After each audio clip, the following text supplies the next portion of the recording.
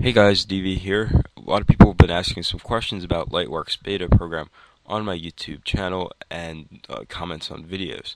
So this is one of the common questions I've been getting, which is how to change the speed or playback rate of a video clip in Lightworks. A number of people have been wondering how to speed up a clip or actually slow it down to have a slow motion kind of effect. So I'm going to show you how to do that in today's tutorial. The first thing you want to do is make sure you've imported all your footage into the program, such as we have here with these 4 clips. You want to go ahead and open a new edit and then drag your selected or chosen clip onto your timeline. So that's what we've done here. We've got edit 14 open, and then we have our video clip here, and this is the one we want to speed up and slow down for you. So the first thing you want to do is go under the Advanced tab and click that, and you're going to see a number of different fields have opened up with a bunch of numbers and percentages.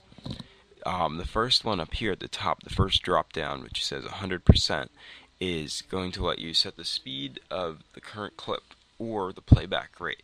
So if you would go down under the presets, there's 0%, 25, 50, all the way up to 400%.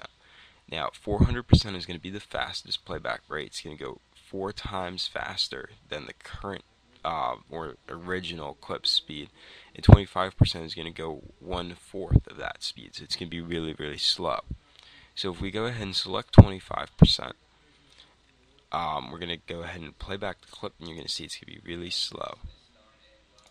But the audio is still going at the original pace, so you can go ahead and adjust that if you want to 25% for both audio 1 and audio 2. Then when you play it back, it goes really slow, which could be kind of weird, but if it's an actor talking, the actor is going to look like he's talking really slow, but the audio is going to be going normal pace. So that's something you might want to play around with depending on the effect you're going for. Now if you're going to try to make the clip go faster, play back faster, you go ahead and click on 400%, and we're going to change the audio to 400 and 400. And then we'll go ahead and play back.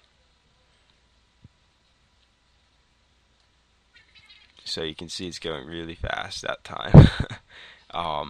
But that's basically how you accomplish the effect. And then when you're finished, you can go ahead and click Advanced one more time, and now you're back to editing like normal. So thanks for watching, guys. Hope that answered some of your questions, and keep the questions coming because that's what makes this channel really great. Cheers, guys.